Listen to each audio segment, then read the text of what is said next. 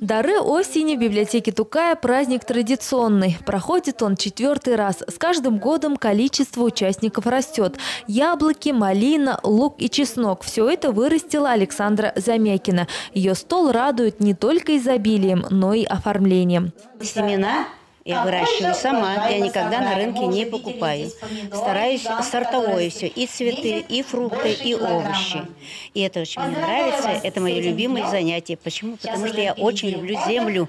Копаться в земле любит и Асия Гимадеевна. Главная гордость женщины – не овощи и фрукты, а георгины. Они у нее особенно пышные. Я немножко минеральные удобрения применяю, когда выращиваю цветы, когда сажаю. А в этом подносе более 20 видов ягод. Кроме рябины, калины и смородины, тут есть санбери, актинидия и барбарис. Все это на 8 сотках земли выращивает Александр Никонов. По советам специалистов, вот санбери.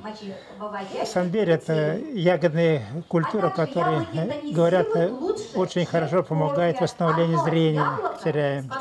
Вот. Ну, о шиповнике рассказывать не надо, сколько витаминов много. Малина, сердечно-сосудистые заболевания. Многие решили поделиться рецептами оригинальных заготовок. Жюри оценивало работу участников в 5 номинациях. Все были награждены дипломами. Наши пенсионеры молодцы, выращивают такой урожай. Пример нужно брать и молодым с них. Такие кулинарные рецепты, такие заготовки, пальчики оближете.